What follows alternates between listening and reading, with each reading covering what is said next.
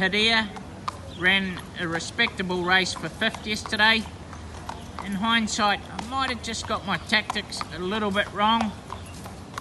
I said to Maya just to try and drop in 3rd or 4th, and I thought the best way to try and beat the horse Blab was riding was to have the drop on him, but maybe he just got a bit held up and couldn't use his action as quick, and he was just a bit one pace to the line, so might have just got that a little bit wrong. But I also think after a long layoff from racing, sometimes when they go a bottler here first up in Singapore, they can race a little bit second up syndrome, and I think that's more likely the case.